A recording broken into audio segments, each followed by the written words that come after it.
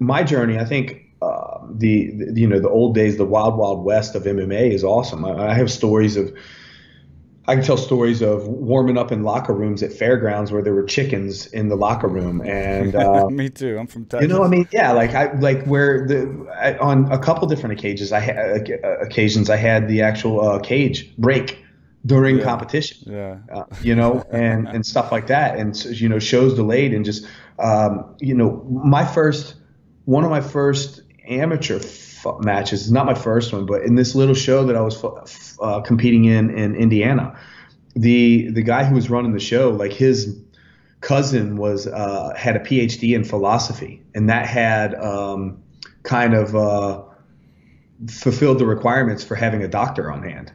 right. That was their medical doctor, was this guy with a PhD, which everything was going really well until I fought that night and kicked this guy in the jaw and broke his jaw in 3 places, and they just didn't have the medical team safety standards and everything that they needed at the time. But I mean, this is circa 1997, 1998 timeframe. So, yeah, just, it's crazy stuff and so I like those experiences. I like going from that experience to competing in, I don't know, 7 different countries that I competed in or something like that, and Yeah. seeing some really cool arenas like, arenas like O2 in Germany and whatnot, and headlining stuff like that, to coming from where I came from. So it makes for a really, really, really cool story for me. So I wouldn't trade it.